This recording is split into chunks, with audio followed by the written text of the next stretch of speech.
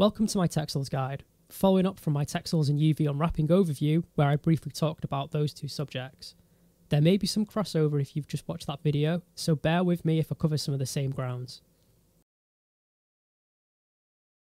This guide will be explaining what Texels are, their functions and how to use them. But before that, I'm going to talk about scaling and model size, as these are important when working with Texels and play a key role in how textures are projected onto a model. I will include some timestamps in the description if you want to skip ahead at any point. Scaling and model size. I'm going to start with scaling and model size because not having the correct model size before you start unwrapping will cause textures to be inconsistent and will probably result in you having to redo them. So before starting UV unwrapping, make sure the model is built to the correct scale. The size can be checked by making something like a cube to the dimensions that the model should be, then comparing it to a model and adjusting the model if needed. Another trick is to use the distance tool, which can be found in the Create drop-down menu within the Measure Tools subtool menu. By default, Meyer's units are measured using the metric system, so 1 unit should be 1 centimetre. Units can be checked and changed by going into Preferences, selecting the Settings category and looking at the working units. If linear is using anything other than centimetres, then change it back unless you are intentionally using those units. In that case, keep a mental note of the units you have chosen and then make sure to make any conversions from what I say to the units you will be using. I will be working with Meyer's default units of centimetres. So why is working to the correct scale so important? There are many reasons, but for this video I'm only going to talk about it in the context of UVs and Texels. For example, if an object is too small and a standard game Texel density of 5.12 is used, then textures are going to look low quality. Also, the UV shells are going to utilise barely any space, and people who are new to unwrapping may wonder what's going on. They have, say, a 4K texture, their Texel density is correct, but the shell is tiny and the quality looks awful. On the opposite side, if the object is too big, the model is going to have much more texture information than needed, or too little UV space to work with. These are extreme examples that will be noticed as soon as assets are compared to one another or UV shells are checked. A more realistic and subtle problem that is caused is inconsistent texture ratios across different assets in the scene. Most noticeable when objects next to each other are displaying different qualities of textures.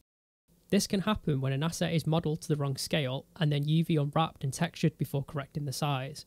The mesh is then scaled up quickly to fix the problem, creating the inconsistency. Bad and inconsistent texture qualities stand out and can ruin a scene or project, so scale, it's important. Make sure everything is built to what its size should be in real life before you start UV unwrapping and things will be fine. Texels. Now, I'll talk about texels. A texel is the smallest unit of measurement used to represent the size of a texture space. That texture space on a model should be a single unit of measurement that we are working in. For me, that's 1 centimetre, as I'm using Meyer's default setting of units, which is centimetres. This means my texture space on a model is 1 centimetre per 1 texel. That texel contains pixels from a texture map. The number of pixels in a texel is referred to as the Texel density. The amount of pixels within the texel is whatever I want to set it to. For example, if I choose 10 pixels, it means I will have a Texel density of 10 and my object will contain 10 pixels per 1 centimetre. If I choose a density of 5, then it would mean I have 5 pixels per 1 centimetre or a Texel density of 5. Sometimes Texel density is referred to as pixel density, texture density, or pixel ratio. Just note, when people use these or refer to these, they mean the same thing. A pixel is the smallest unit within a texture map and contains a colour. A texel is a container for them pixels and is projected onto a model. A texel is flexible in how large or small it can be. A texel within Meyer can be as small as a 10,000th of a pixel, or house thousands or as many pixels as it likes inside.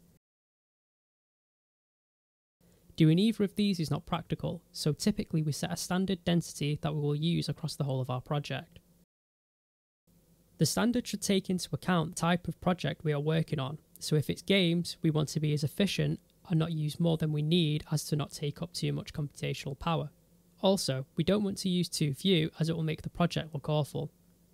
For animations and still renders, the Texel Density can be more flexible, as the final product will be processed into a video format or image, so it's easier to get away with higher or lower Texel densities.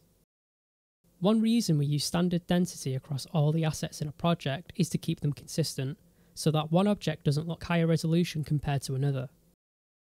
By setting a standard Texel density, it won't matter if a texture resolution are at different sizes, such as 512 or 4096. These discrepancies won't occur between objects that are modelled in different scenes or by different people, or how the shells are distributed amongst the maps. They should all be consistent as long as they stick to the same defined or standardised Texel density that has been set.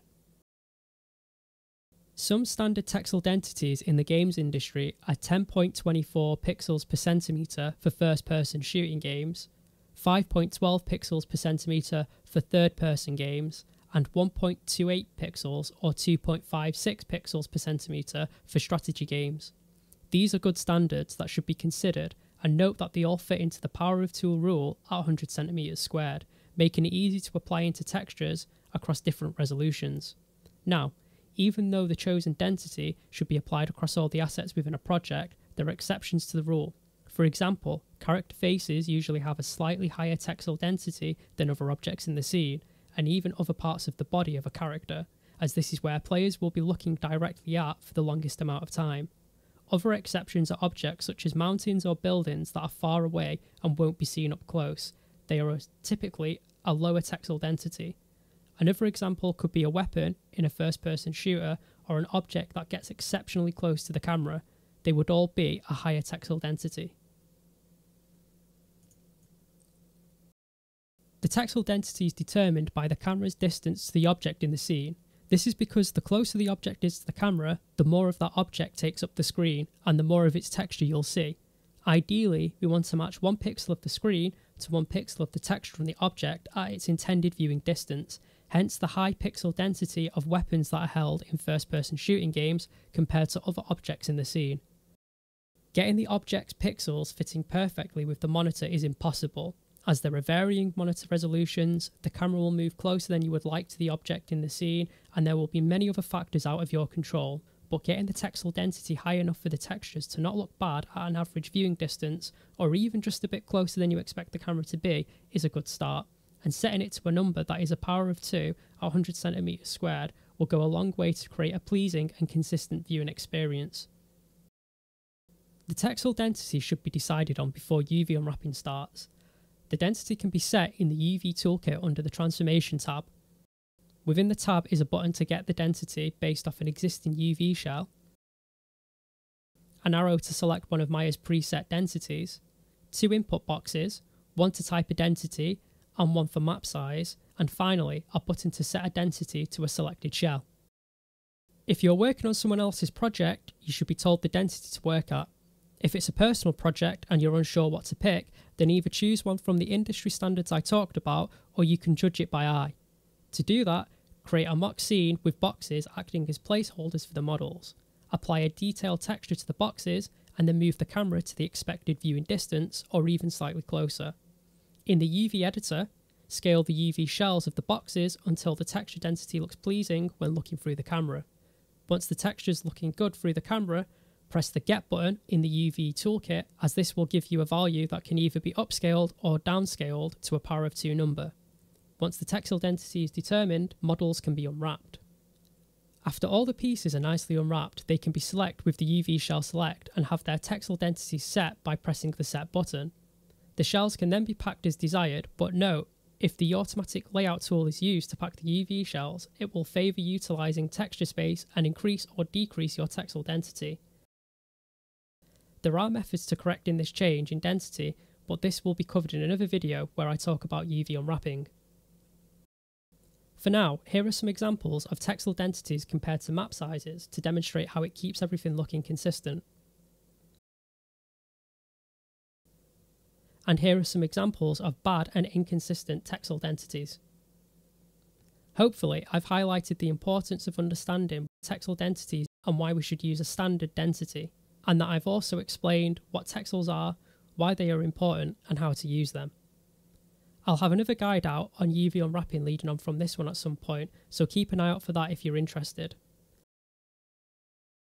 Thanks for watching, and I'll catch you next time.